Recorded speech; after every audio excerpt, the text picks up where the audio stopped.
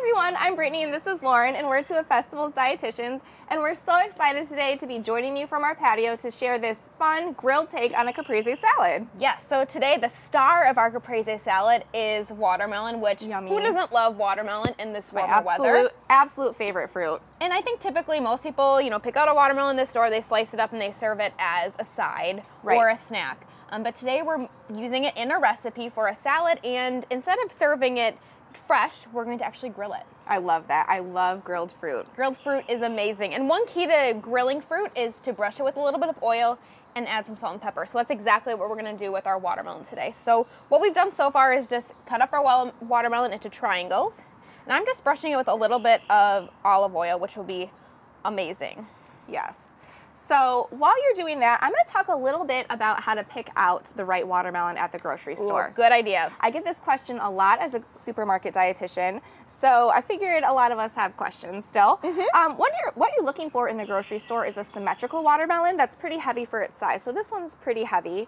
You also want to look for where the watermelon was laying in the soil as it was being grown. So there should be a creamy yellow patch, and that indicates ripeness. So this one's pretty good, actually. We did a good job with this one. Awesome. And then once you cut it open, the flesh should look just about like this. So a nice bright red, not too many white streaks, and you don't want to see that reddish tan color either. That indicates that it might be too dry or too watery. So this one is just about perfect. Yes, it looks awesome. And what I'm doing right now is I'm just sprinkling a little bit of salt and pepper onto our watermelon. And I know a lot of people usually sprinkle salt on fresh watermelon. For some reason, it really helps bring out that flavors, but that's exactly what we're doing today to really help bring out some of those flavors. Yes, it really does. And it's amazing how much more that watermelon flavor pops, not only with the grilling, but with adding this coarse salt. Yes, and then lastly, we're drizzling a little bit of honey, a little bit of natural sweetness, which will be very nice too when we get this on the grill. I'm so excited to try this.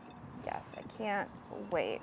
And this is just a really fun recipe to make if you're having a cookout, you're looking for a salad. This could certainly be, an appetizer or even, a lunch. And it's something that's just a little bit different. I know when my family has watermelon, we don't typically eat the whole thing in a fruit salad. So you're gonna have some left over. So this is a great way and a unique way to really use the rest of it.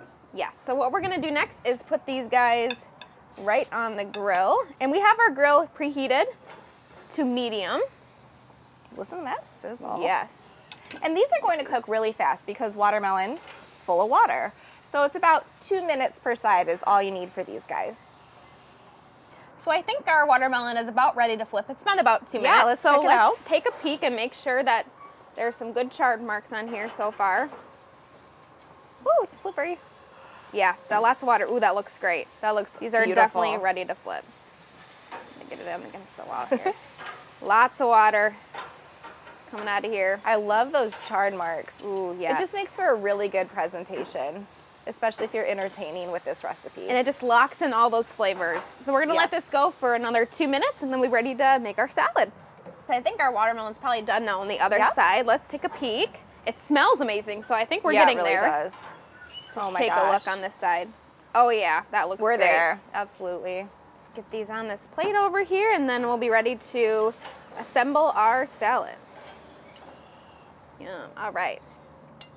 Now, to assemble these salads, you could use 2 watermelon triangles. Today, we're just going to use 1 per salad.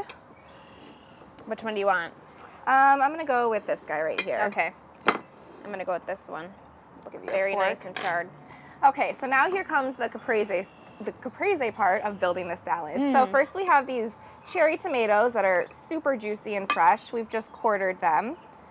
So we're just gonna sprinkle this on. And these are the ingredients in a typical caprese salad, but you could certainly, really add whatever you have at home as far as fresh veggies and herbs go if you have an herb garden.